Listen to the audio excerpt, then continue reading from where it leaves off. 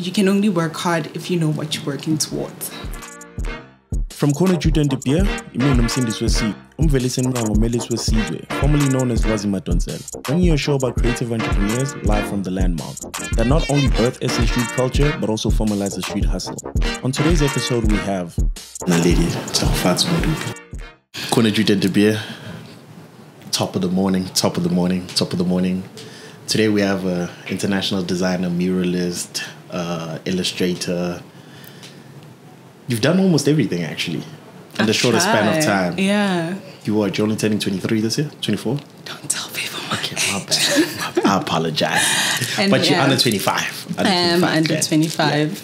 Yeah. I don't tell people my age because I feel like a lot of people want to place you somewhere because of your age. So if I tell you I'm like only 18, you're already thinking I'm an emerging artist. I'm not. I'm not 18, by the way, but I'm not an emerging artist. Please say it on and camera. I'm not. Like, I'm really not. But because a lot of people know I'm younger than most artists that are doing what I'm doing, they box me, so I can't even think bigger than what I want to because you already boxed me into my age. So that's the only reason I try not to tell people my age. Damn. We start the podcast. I'm Cindy Swissing special edition. Thank God for the savings. Today, I was doing a lot of research. Doing research on you, right? After we agreed on the pod. It came up to me that there's something very important to you as an artist, as an illustrator, as a creative, as an entrepreneur, because you make money doing this. The one thing that you always highlight in everything that you've done is representation. Can you please explain it?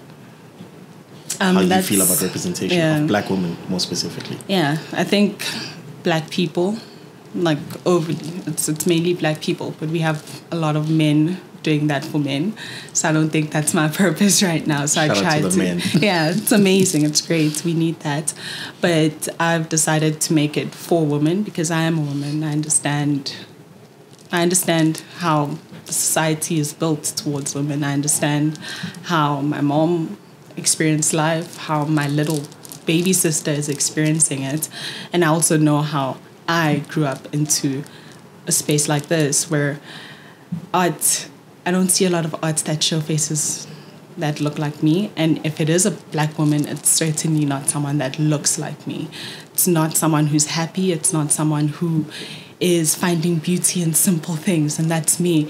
It's usually a Black woman that's upset, that's struggling. That's just how. That's the stigma we have towards Black women. It's fetishized to this. Yeah, which is true, but it's not. That's not the only narrative.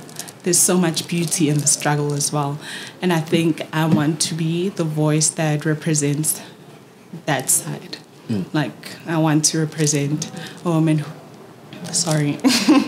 I want to be able to represent someone who is shy or like there's so many different characters of Black women, and it's upsetting that only one is highlighted, and that one doesn't apply to a lot of us. So I think that's what my work tries to do. I try to represent every single one of us. Like, I want you to be able to see something and say, that's me. And I didn't think someone saw me like that. It's very simple. I don't have a story. I, for one, don't have a story about struggle, or I create art for creating art. So I want someone to see me for my simple life. So that's we were talking about this, right? We were like, what is the experience of an artist who creates from a point of creating? Like, what's that experience been for you? Because it's not a financial circumstance. It's purely for expression, and expression at the time you wanted to express yourself. Yeah. How's that? How do you navigate it? What's the incentive when there's no monetary need for it? It's very beautiful. Like, my art doesn't feed me. Well, now it does, but that was never part of the plan. It was never survival. It was never part. Like, I went to school and I studied what I had to study because I knew that's what's going to bring bread to the table.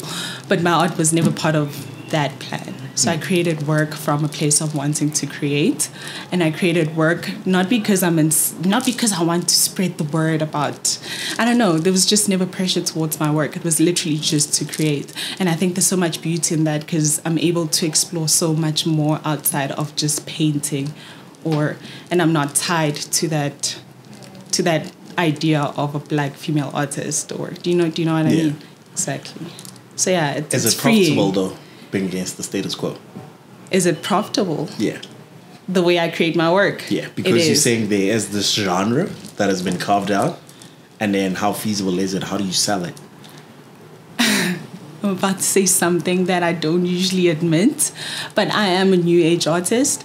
I am a product of the internet and social media, and I own that. So a lot of my work sells and is profitable because I show a lot of who I am. There's so much, it's deeper than me being an artist. Like, I am who I am. Like, I love coffee, I love this. So a lot of people are able to relate to me as a person, and that makes it easier for you to connect with my work. And it's funny how a lot of people are able to connect with my work and buy a lot of pieces simply because I'm showing you guys my life. And it's not fancy, it's not extraordinary, it's not that different, but I'm inviting you to my space so you're able to understand my work better, and you're able to want to have this in your home. Where did you find the creative wisdom? People know they're good at it, but the wisdom to know that I just gotta be me. Okay, so I'm from the East Strand, firstly. So I'm not exposed to a lot of things creatively, like the whole creative culture. I don't think I was ever really exposed to it. But because I grew up in a household of black women, my mom preaches knowing yourself and doing stuff for yourself so much. And then I have this granny who is very also like, I grew up around women who know themselves and know what they want and go for it. So that's just always been me. I think from a very young age, I've known that I don't like partying. It's not going to be part of... I do go to parties now because I'm told I need to network, which is also something that I am currently looking into, that I actually don't have to. That's not me. It's horrible. I'm not going to do it. But my point is, growing up, I think my foundation to the person I am plays a really huge role in how I put out my art or the work I do. Like, I don't have to try to be someone else. Yeah, I know who I am and what I can be, and I'm very grounded and happy with that. You're creating work at a global scale, right? But you're continuously creating. I'm struggling with it. I know a lot of people struggle with it because the only thing we're ever thinking of is what's the next move. How do you take time to celebrate yourself for those milestones you keep reaching? I think my form of celebrating myself is to create more. So I know it sounds like a bit weird, but for example, right now, I'm creating more because I'm trying to get the specific camera lens, right? Yeah. Just so I can create better content. So this is me wanting to do more so I can get to a point where I can get that. And that's only going to push me to create more for the next thing. So it's just, I think I'm really passionate about my craft. And I want to do more. I know that I want to create. Right now I'm in classes to create sculptures, for example, because I really love it. I don't know if that's who I'm going to be, but I love being able to do that. That means I have to create more work to make money, to pay for those classes, to buy the equipment, materials, and better myself in my craft and try it out. I might hate it, I might not, but I can do it, and I saw what it does for me. And yeah, I don't know, I think I'm celebrating the hard work by doing what I want to do. You're literally school of Tom Sachs. He always says the reward for good work is more work. Yeah. And when you're doing work, because you're a purist, you're creating from this beautiful place and you're creating for the sake of creating. When you're doing brand partnerships, how does that feel when you're running back and forth with the creative director about your heart? Yeah, that's a very weird relationship and topic for me because I don't work a 9 to 5 for a reason. I can't.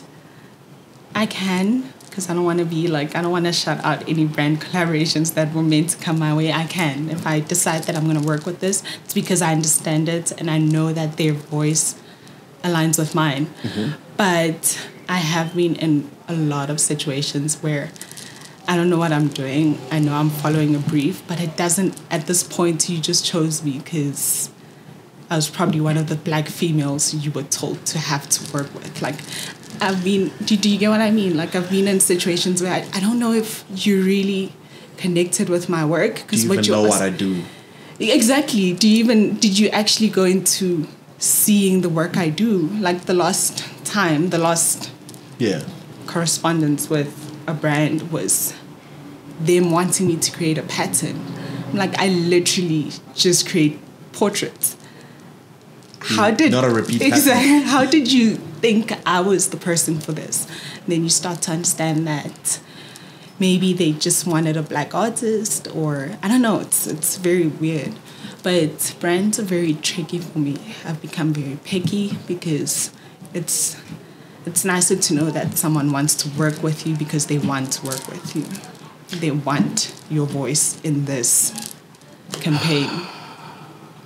It's triggering. Creative affirmation. How do you get it?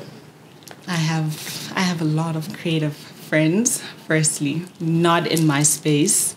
I'm very intentional about that. Of course. I don't have artist friends for various reasons, but I don't have artist friends. I have friends that are musicians, this, that, who are constantly telling me how great I am. I don't need them to tell me, but it's affirming for people who have achieved what they have or who have worked with other artists to be able to say, I like what you're doing and you're doing it so well and you're still keeping to being yourself.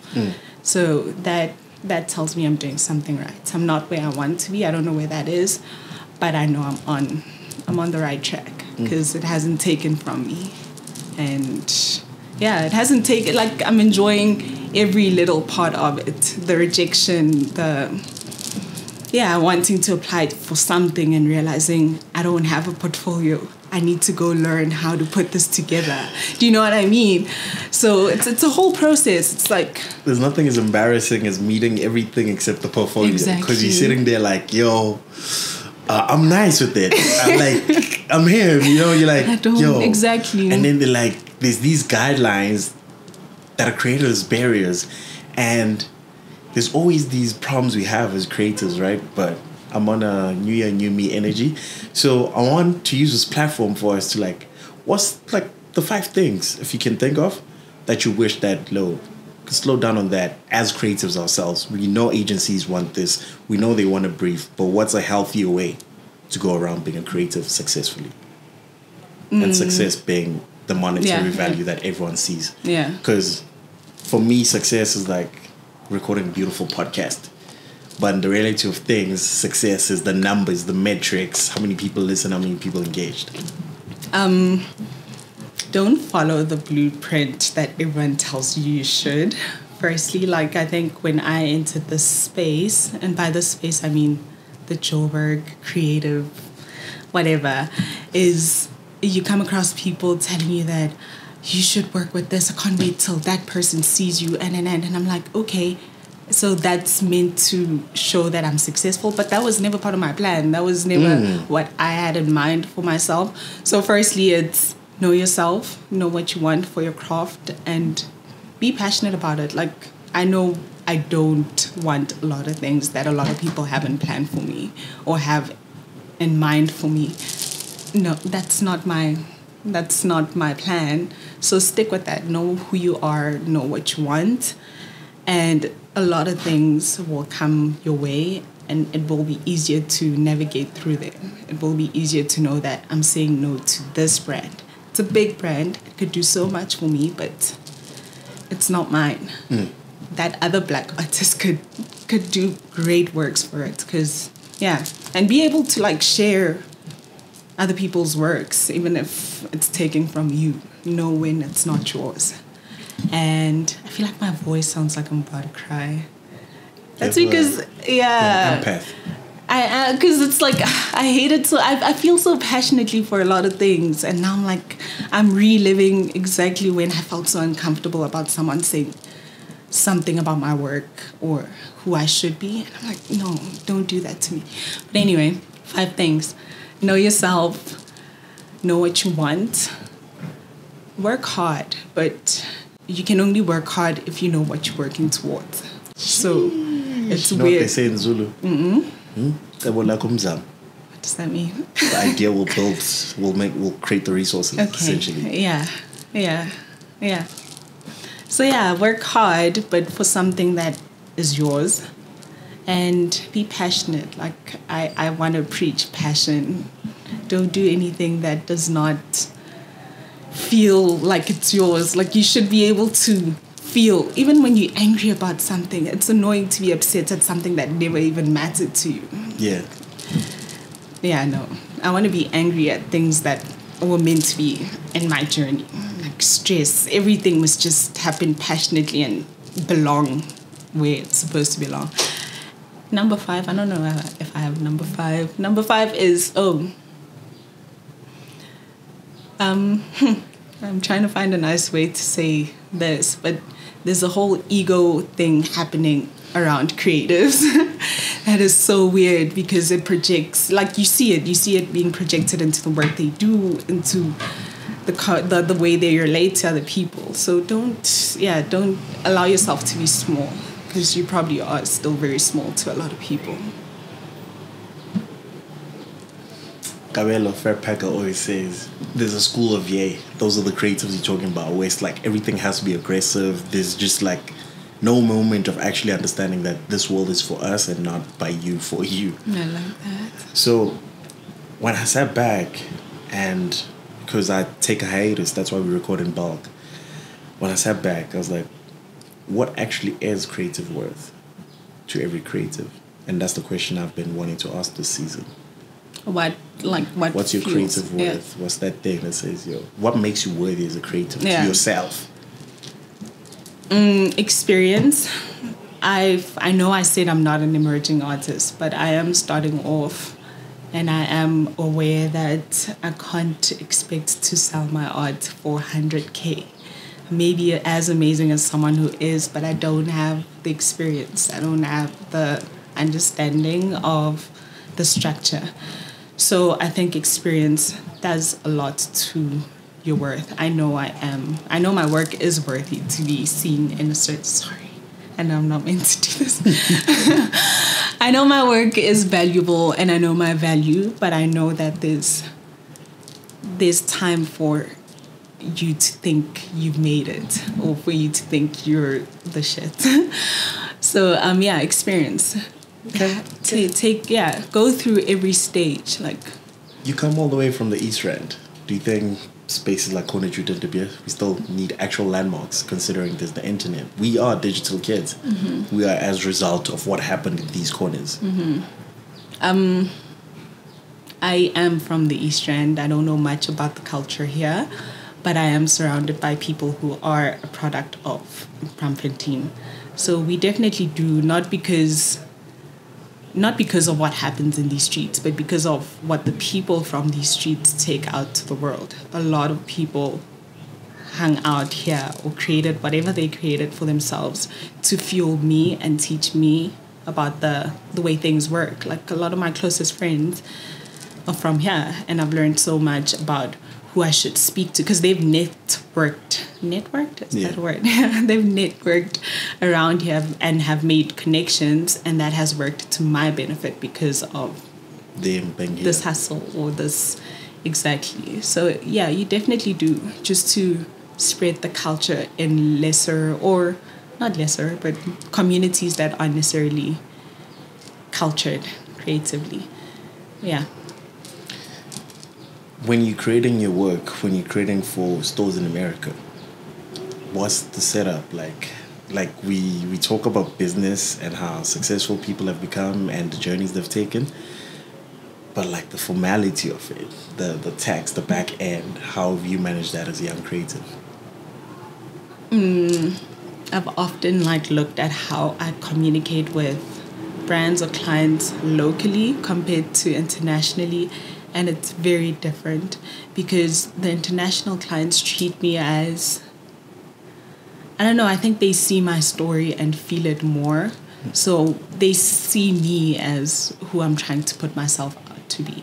Whereas locally, it's always like, I don't know, I have a very weird relationship with how South Africa has treated my work. Like, I'm not angry about it, but it's very weird.